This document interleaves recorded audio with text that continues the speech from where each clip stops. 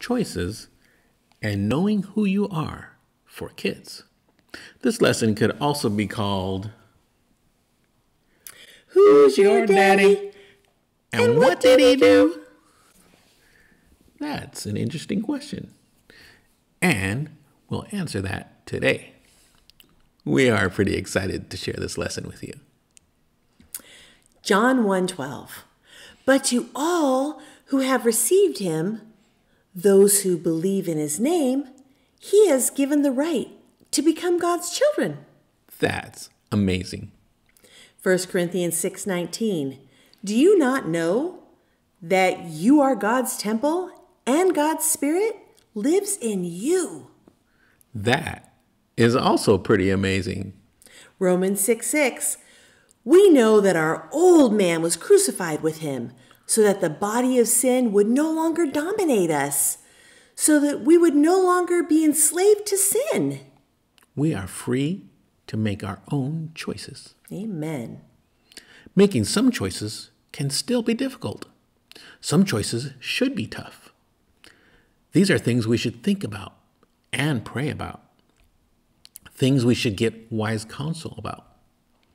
We might think about what kind of work we're going to do, or what kind of ministry or college we'll go to, or who we're going to spend time with, or who's going to be our friends.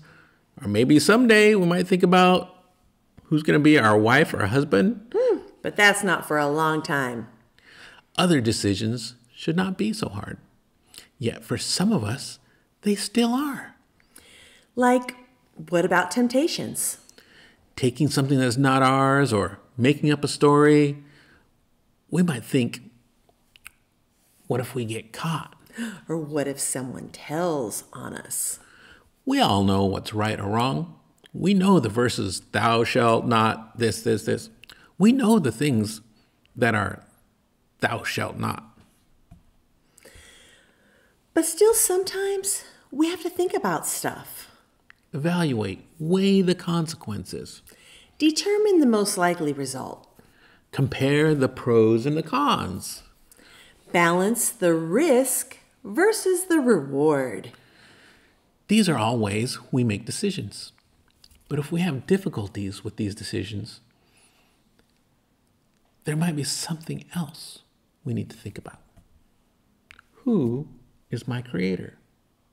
Who do I belong to? Who paid for me? What does that make me? Answering these questions changes our views on what choices we should make. God is the King of Kings and Lord of Lords. God is our Abba Father. God is our Daddy, and He is the one who died for our sins. He paid the price for us. If the King of Kings is our Daddy, then who and what are we? I think you know. Well, when your pet sees you, he doesn't stop and make a choice about whether he should bark or he should meow. Does your pet decide each time? No, right? The decision process doesn't even start. There's no consideration or evaluation to be made. No pros and cons. Why not? Because your pet does what he does because of what he is. Does a tiger say moo?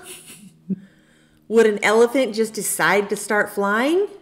When you know what you are, you already know what you do and what you don't do. So, if you understand who you are ahead of time, then you no longer have to decide what you do, what you should do, or what you shouldn't do. Are you a child of the King? Does anybody know a vegetarian? Does he decide every meal if he should eat meat? Why not? What about a top athlete on a team? Does he just decide to play a different position every time he gets out on the field? Or just switch sports every day? They have made their decision about what they are, and they no longer have to decide what they do each day. Their identity guides them in their choices. what they eat, when they sleep, or how much to exercise. Their lifestyle follows their identity. Do you identify with the Lord of Lords? What is your relationship with him? When you decide to follow Christ, you become a new person. Peter was asked, "What must I do to be saved?" I love this one. In Acts 2:38, then Peter said unto them, repent and be baptized, every one of you, in the name of Jesus Christ, for the remission of sin, and ye shall receive the gift of the Holy Ghost. When you follow these steps, you become his child. What are the steps again? Repent, be baptized in Jesus' name, receive the gift of the Holy Ghost. 2 Corinthians 5:21, God made the one who did not know sin to be sin for us, so that in him we would become the righteous of God. How did Jesus know sin if he never sinned? How did he learn the pain and shame of sin? The cross. Since he paid for our sins, do we owe anything for our sins? No, Why not? he already paid the price. That is so amazing. Amen.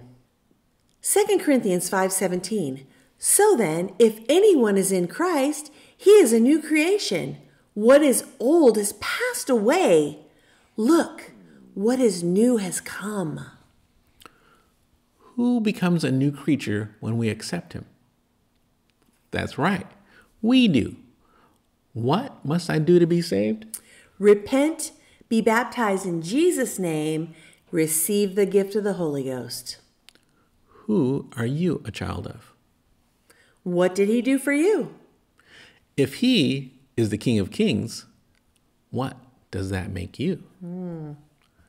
When you can answer these questions, many of your decisions become very, very easy.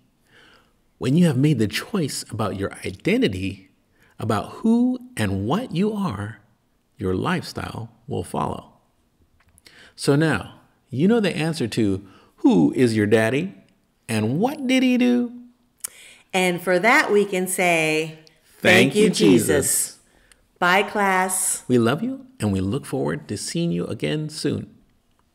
Parents, if you agree with these lessons, please subscribe and share this video with other families that have juniors.